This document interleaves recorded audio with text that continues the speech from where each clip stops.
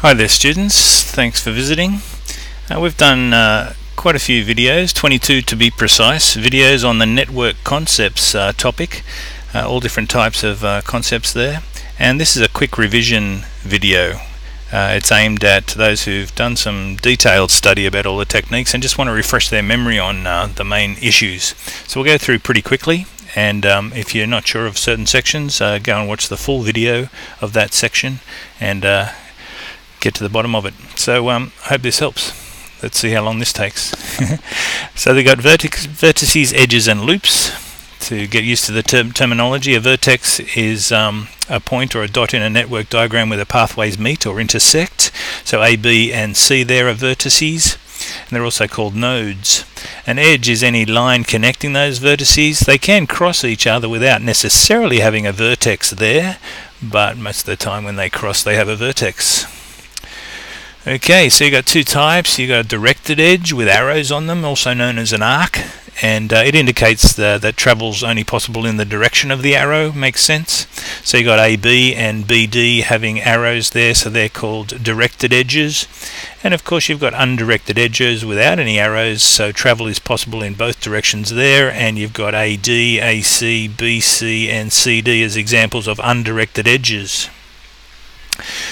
Okay, you've got a weighted edge which has a number on it. It suggests some value such as distance or time, so that's 286 kilometers between Sydney and Canberra there, so that red line is a weighted edge, and we can use it in lots of different ways later on. A degree of a vertex is the number of edges that are connected to it. So here you've got various degrees, so the degree of A is 3 because there are 3 edges connected to it, and we can also state whether a degree of a vertex is either odd or even by the number of edges that are connected to it there. Okay, a loop is a special bit. It counts as one edge, and it also adds 2 to the degree of the vertex as well. So it only counts as one edge if you're counting up the edges. Directed networks are networks where there's all of the edges having arrows on them, so your travel around that network is particularly directed. Undirected networks are where all the edges don't have any arrows and you can move between vertices as you see fit along those edges in either direction. Simple networks don't have fancy things in them, such as edges, multiple edges and loops.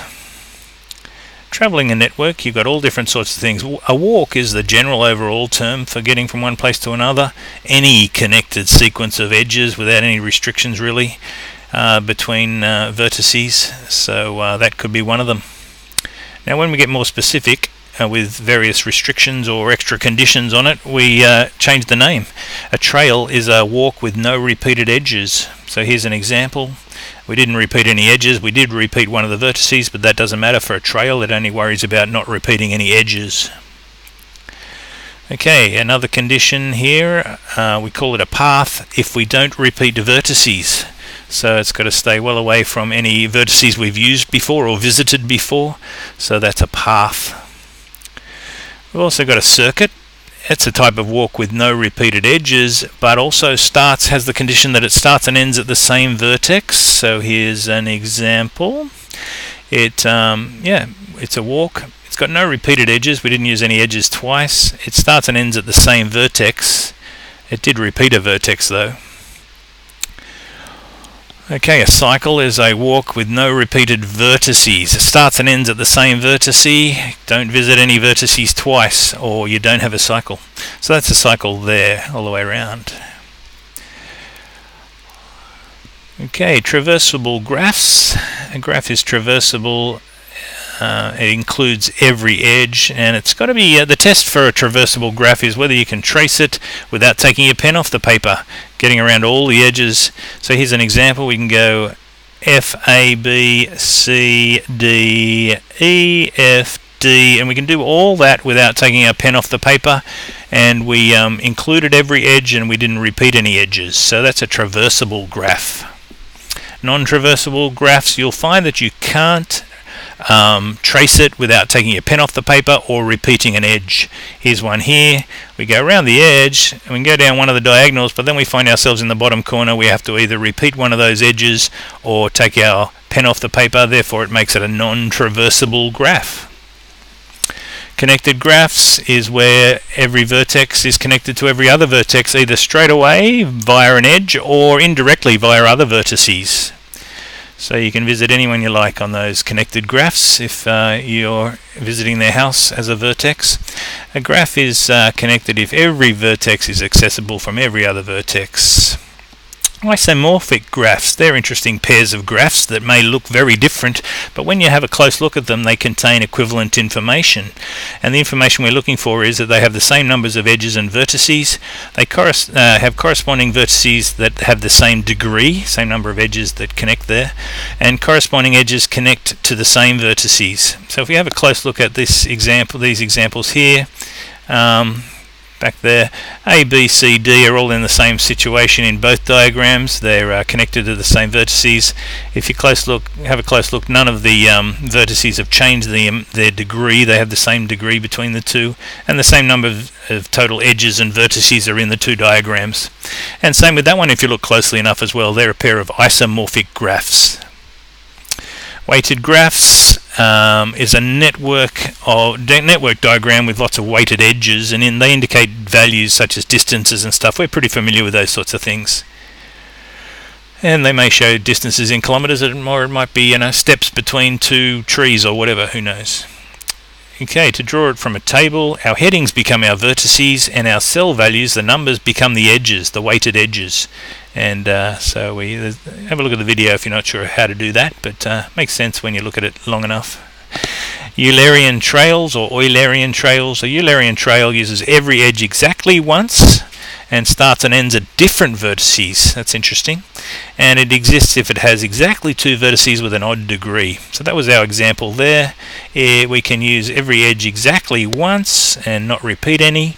Starts and ends at different vertices. It started at C and ended at B there. And you can check out the degrees for yourself.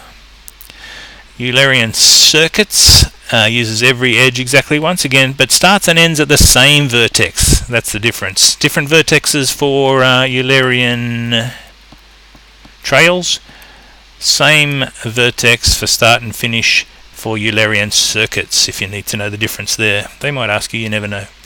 And it's got a degree condition there that you can check out as well. There's some examples there of Eulerian or Eulerian circuits. Okay, trees and spanning trees. A tree just connects, it's a graph connecting vertices really, with no fancy things, no edges, no extra edges that aren't necessary. And you'll tend to find, matter of fact always, a tree, if it's got a certain number of vertices, it has one less edge. Okay, a bit of a pattern there, because we don't really need to draw the last edge in on a tree, because all we do, once we connect all the vertices, we're done. A spanning tree is pretty fancy. It's a little diagram or a part of the full graph of the original graph that connects all the different vertices, and you can do that in different ways. Some minimal, some maximal. Minimal spanning trees is a spanning tree of minimum length. It connects all the vertices with the minimum total weighting for the edges, and some of our practical examples later on have that. Two ways to find your minimal spanning tree that we use: Prim's algorithm and Kruskal's algorithm. Let's have a look.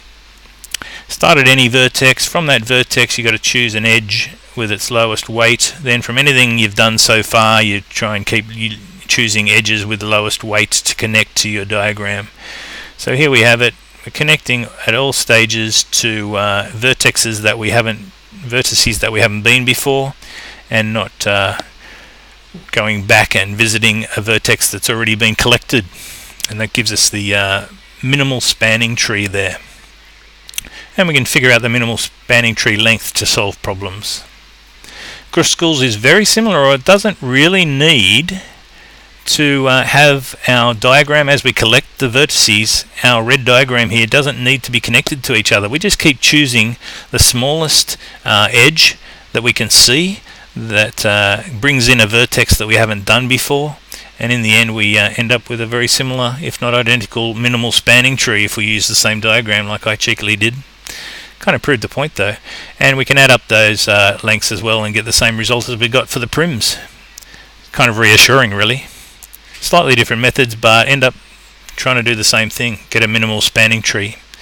Okay, and we applied the minimal spanning tree to an example where we had houses and water pipes to connect. We used Prim's algorithm to get a diagram to make sure we didn't put any extra water pipes in the ground and cost ourselves some money. So that's a good application there for connector problems.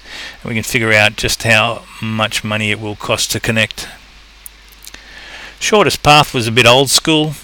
Pick some likely shortest routes and use your common sense there. Don't go around the long way if you're trying to find the shortest path.